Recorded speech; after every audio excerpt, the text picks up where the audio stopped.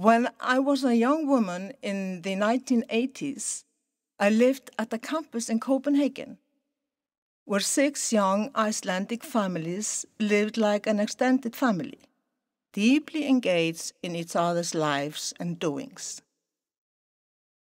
When I think back to this period of my life, I tend to get a little sentimental, and I can miss the carefree lifestyle.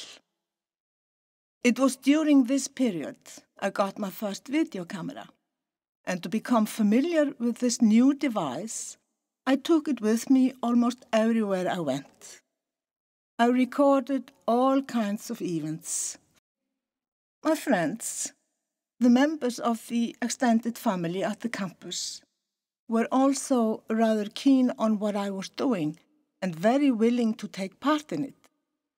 I, or we, since I like to think of this process as a collective project, recorded private events like birthday parties, grown-ups and children, cooking, dinner parties at private homes, and picnics, the progress of pregnancies, children playing, going to school and growing up. I felt safe and secure making experiments in this environment. People were open-minded and ready to participate in my project. By the end of the 80s, both I and the other families had moved to other places. Some of them back to Iceland or to other countries. Others moved within Denmark, like I did.